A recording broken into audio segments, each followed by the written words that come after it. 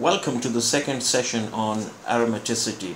We have discussed the basic requirements and conditions for a molecule to be aromatic.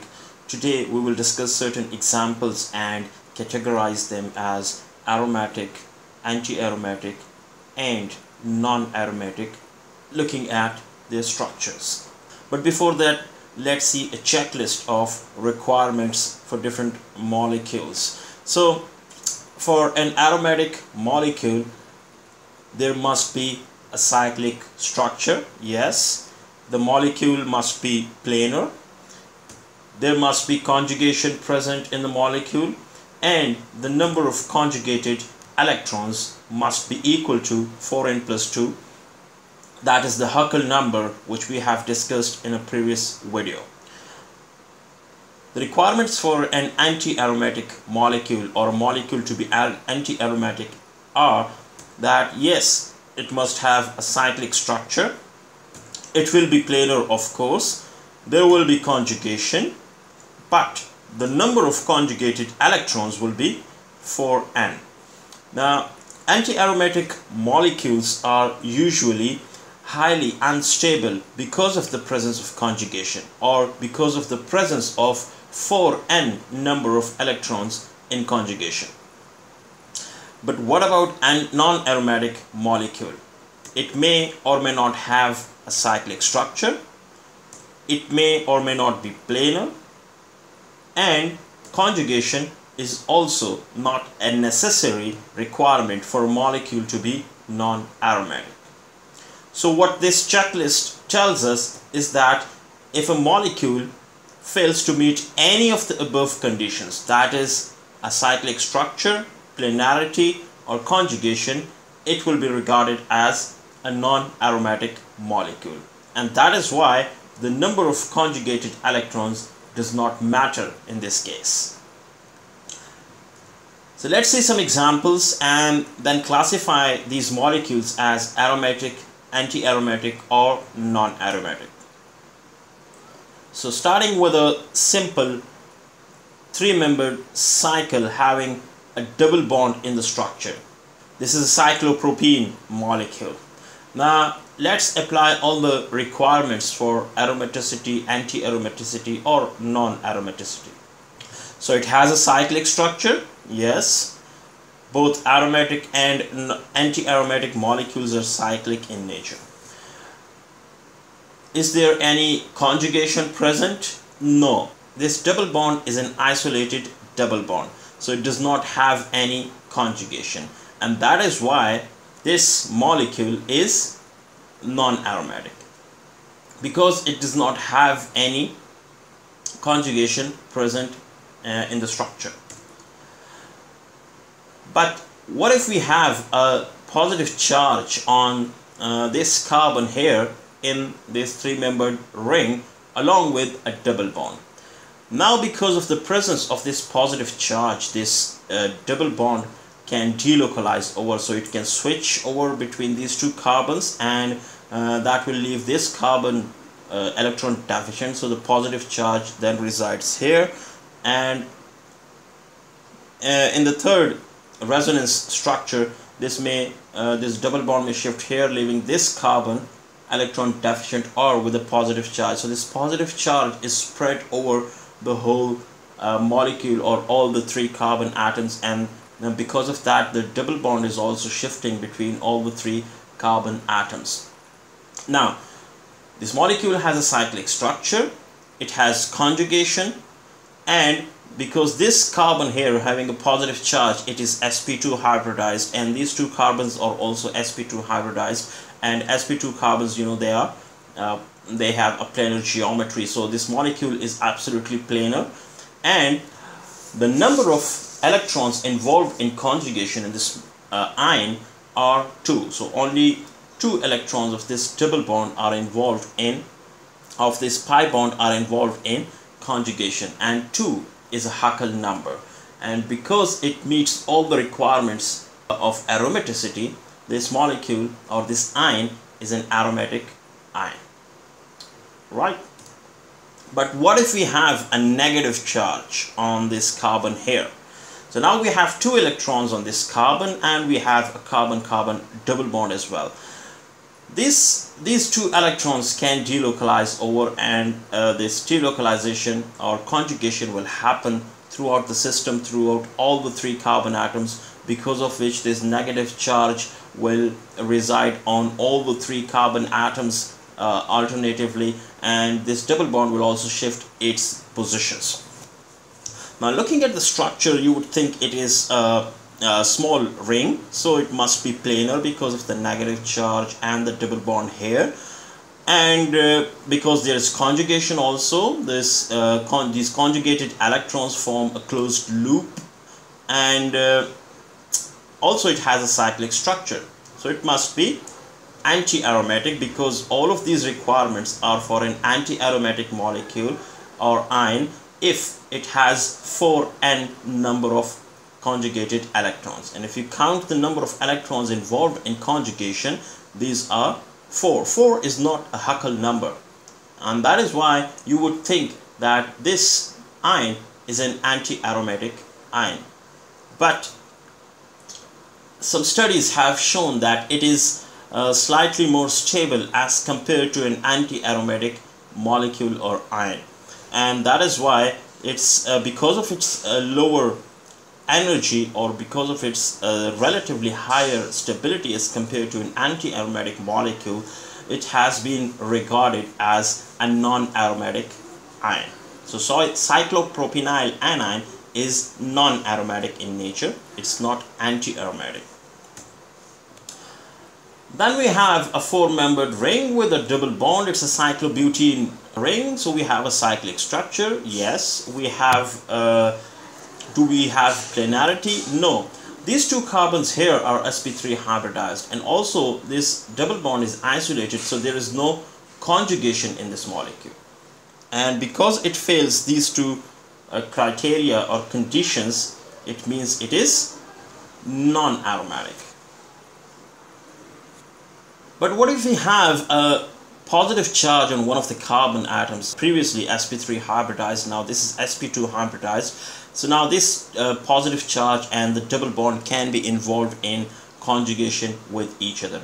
But one thing you have to keep in mind is that the double bond and the positive charge, they can delocalize over between these three carbon atoms. This carbon here is sp3 hybridized, and it is not involved in conjugation. So yes, there is conjugation, but because this is an sp3 carbon, first it is out of plane, and second, it is not involved in conjugation, so there is no closed loop of circulating or conjugating electrons. So this ion is also non-aromatic in nature.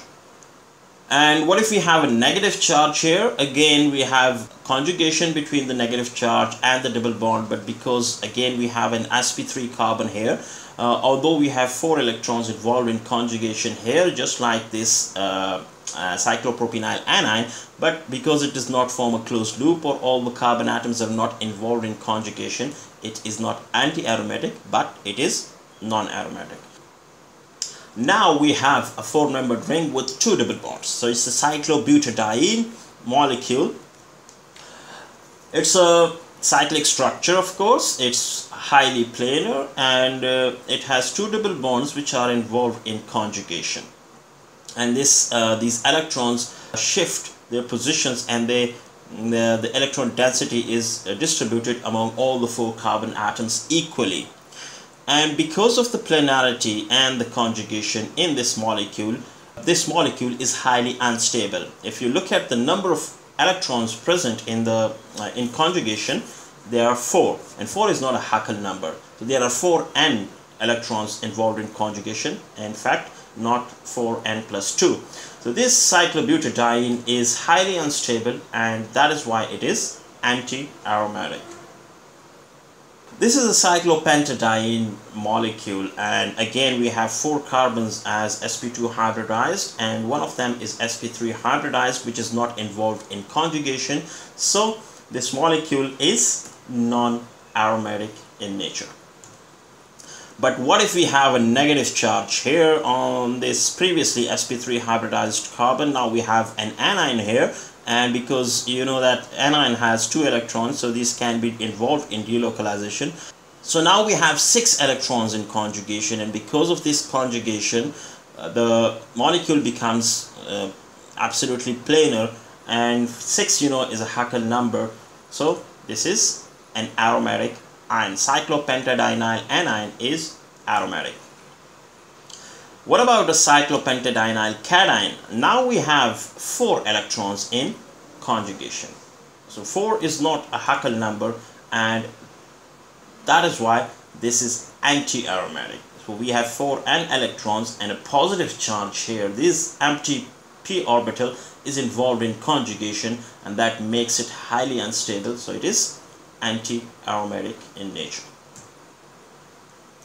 Then we have the well-known benzene molecule, and it has 6 carbons in the ring, 3 double bonds are there. There are 6 electrons in conjugation forming a closed loop, and because there are Huckel number of electrons, 4n plus 2 number of electrons involved in conjugation, so it's an aromatic molecule. We can have aromaticity or anti-aromaticity in heterocyclic molecules as well. So we have pyridine here, which has a 6-membered cyclic structure, 5 carbons and 1 nitrogen present in the ring. This nitrogen has a lone pair. So now you would think whether this lone pair is involved in conjugation or not. Some people say that it is not required to be involved in conjugation, but that is not true. It's not up to the will of these electrons to be involved or not involved in conjugation. But what makes them getting involved in conjugation is the orientation or the symmetry of their orbitals. If the orbital in which these 2 electrons are present is parallel to the pi electron system or pi orbital system, then of course it will overlap. Now, this nitrogen here is sp2 hybridized, so it has a planar geometry, and it is connected to 2 carbon atoms, and it has a lone pair, an orbital having this lone pair here. Because of the planar geometry, this lone pair will be perpendicular to the pi orbitals present in the ring. We will discuss it in detail in another video, but right here you just remember that just like benzene, in which all the p orbitals of the ring are parallel to each other, these p orbitals in pyridine are also parallel to each other, but the orbital in which these 2 electrons are present is not parallel, it is perpendicular, and when orbitals are perpendicular to each other, they will never overlap. So these electrons are not involved in conjugation. So apart from these 2 electrons, we have 6 electrons in conjugation, and that makes it a Huckel number, and that is why pyridine is aromatic. It is planar as well, so that is why it is aromatic.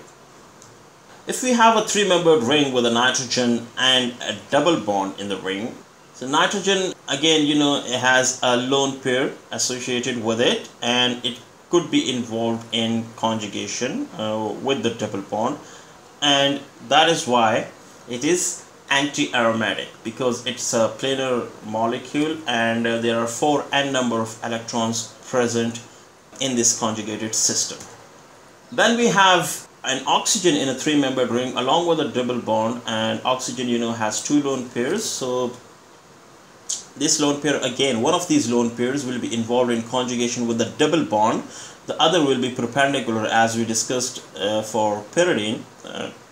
So the second lone pair will not be involved in conjugation, only one lone pair will be involved in conjugation, so that makes it 4 electrons, and again it is anti-aromatic because of 4 n number of electrons involved in conjugation, and it is highly unstable. Then we have a 5-membered ring with a nitrogen pyrrole. Pyrrole has 2 double bonds and a nitrogen having a lone pair, which can be involved in conjugation with the double bonds, making it a total of 6 electrons involved in conjugation, making the molecule planar. So pyrrole is an aromatic molecule. Then if we have oxygen in the ring along with the 2 double bonds, again oxygen having two lone pairs, only one of them will be involved in conjugation because one of the orbitals having the lone pair will be parallel to the pi system, the other will be perpendicular to the pi system. So a total of 6 electrons will actually be involved in conjugation. That is a Huckel number, making this molecule aromatic as well. If we have sulfur in the ring, it's pretty much the same as oxygen in the ring. So thiol is also aromatic in nature. If we have a 6-membered ring with an oxygen, so you can only have 6 electrons in the ring. If oxygen has formed 3 bonds, then it has a positive charge. And just like nitrogen here, this oxygen is sp2 hybridized. So the lone pair on oxygen is in an orbital that is perpendicular to the pi system. It is not involved in conjugation with the pi system, and the pi system inside the ring has 6 electrons involved in conjugation. That is Huckel number. This molecule or this ion is planar, and that is why it is aromatic. We can also have aromaticity in bicyclic molecules or tricyclic molecules. So bicyclic molecule having the required number of electrons present in the inside the ring and involved in conjugation, the molecule will be planar, and thus it will be aromatic. You can also have 3 rings involved and the electrons present in the ring. If they are involved in conjugation and the molecule is planar, the rings are planar, then the molecule will be aromatic. So these are some of the examples of aromatic, anti-aromatic and non-aromatic molecules or ions. So now I think you can differentiate between molecules looking at their structure and looking at the number of electrons involved in conjugation, the presence or absence of planarity and conjugation, to differentiate between these aromatic, anti-aromatic and non-aromatic molecules. Thank you so much for watching. See you later with another video.